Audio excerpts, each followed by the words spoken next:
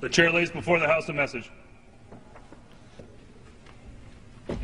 To the Congress of the United States, pursuant to the International Emergency Economic Powers Act, 50 U.S.C. 1701, IEEPA, I hereby report that I have issued an executive order, the order that takes additional steps with respect to the national emergency declared in Executive Order 12957 of March 15, 1995.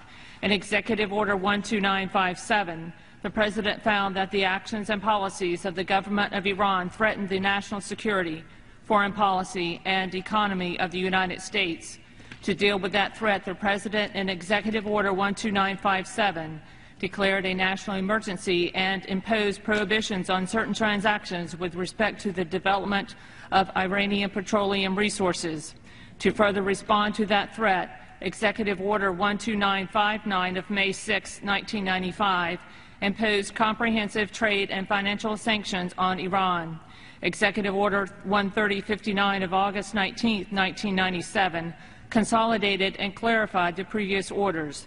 To take additional steps with respect to the national emergency declared in Executive Order 12957, and to implement Sections 105A of the Comprehensive Iran Sanctions, Accountability and Divestment Act of 2010, Public Law 111-195, 22 U.S.C. 8501, CIS ADA, I issued Executive Order 13553 on September 28, 2010, to impose sanctions on officials of the government of Iran and other persons acting on behalf of the government of Iran determined to be responsible for or complicit in the certain serious human rights abuses.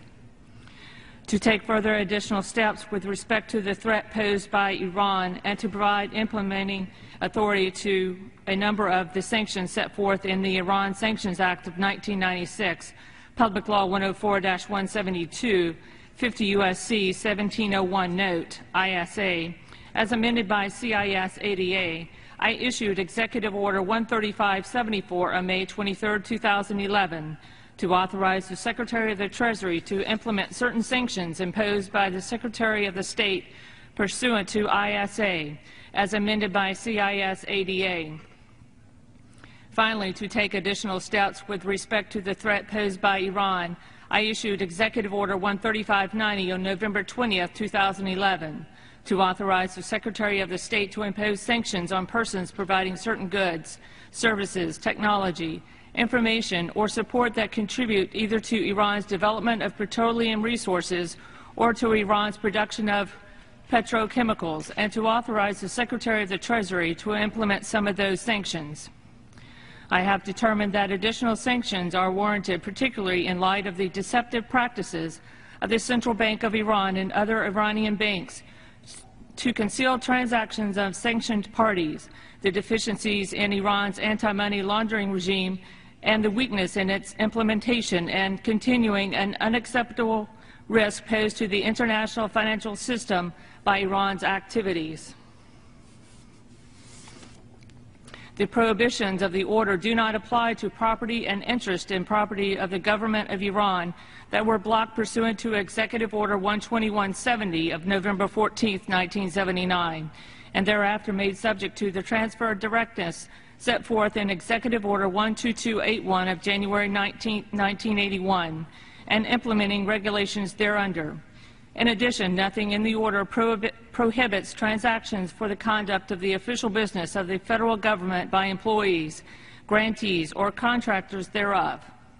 I have delegated to the Secretary of the Treasury the authority, in consultation with the Secretary of State, to take such actions, including the promulgation of rules and regulations, and to employ all powers granted to the President by IEEPA as may be necessary to carry out the blocking regulated purposes of the order.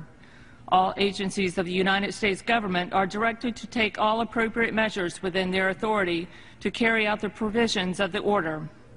I have also delegated certain functions and authorities conferred by Section 1245 of the NDAA to the Secretary of the Treasury and the Secretary of State in consultation with other appropriate agencies as specified in the order.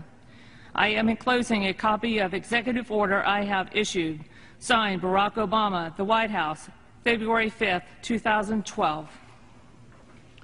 Referred to the Committee on Foreign Affairs and ordered printed. Pursuant to Clause 12A of Rule 1, the Chair declares the House in recess until approximately 4:30 p.m. today.